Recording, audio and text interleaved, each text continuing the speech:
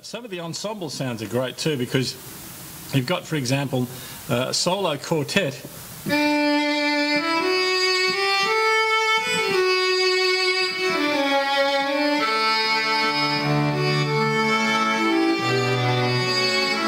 don't really know if you can hear this, but when I'm sitting in front of the two speakers here, I'm hearing the sounds crossing from speaker to speaker.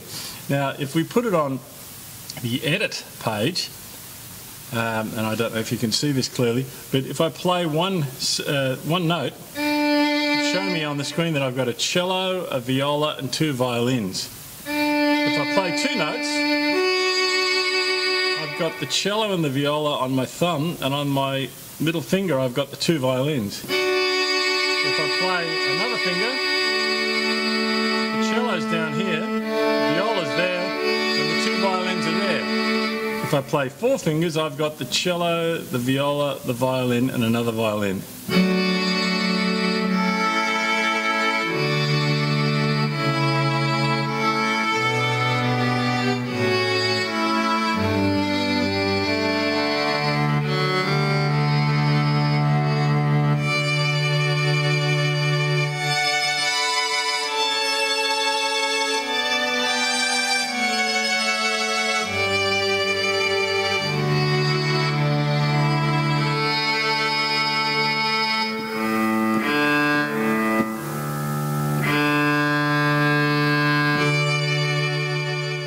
Also got horn sections.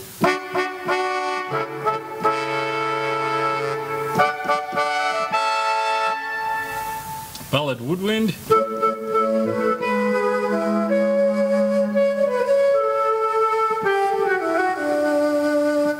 Once again, sounds that you just don't normally get from a keyboard. Beautiful vibraphone. Incredible drum kits. Even, for example,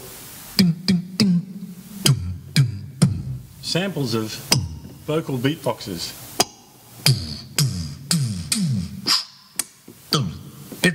Beatbox.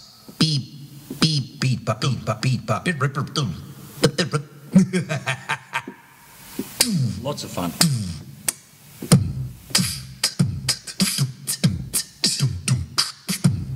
Imagine the fun you can have recording with that.